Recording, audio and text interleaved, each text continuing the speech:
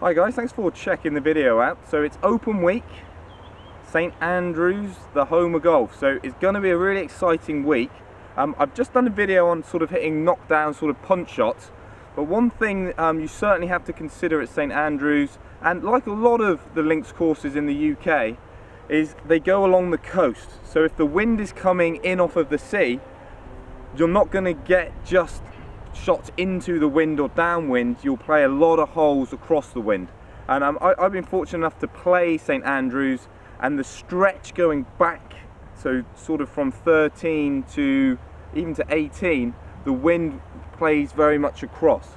But what's nice about St Andrews, and there's certainly a lot of links courses on the open rotor that don't offer this, is you tend to have a lot of room one side of the hole. So when you play the front nine, there's loads of room down the left, and then when you turn back around, lots of room down the left. So like if you take someone like Tiger, for example, who we know can sometimes struggle with the driver, they've actually got a nice bailout option. Certainly the back nine, when I played there, wind was hard off of the left. I'm a drawer of the golf ball, so that's a wind I really don't like. But what I was able to do is actually feel like I turned hard and almost pulled it down the left, because I knew I had so much room down the left. So side winds can be very difficult, but I feel off the tee the players will have some scope. But playing into the greens is a different matter, and although you can play really safe off of the tee, so maybe, and I did it on 17, I hit one way left, so I was safe for the out of bounds, gives you no angle when you try and play into the green.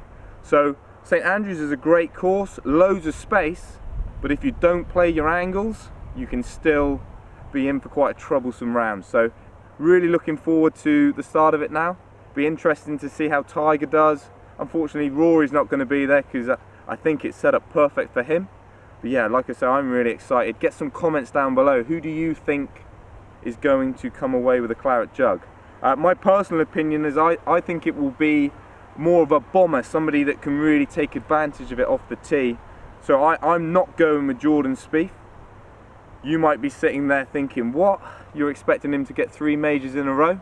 If you are that person, please get a comment below.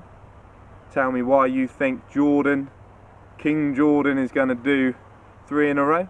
If you think it's someone else, get that down there as well. Hope to catch you soon.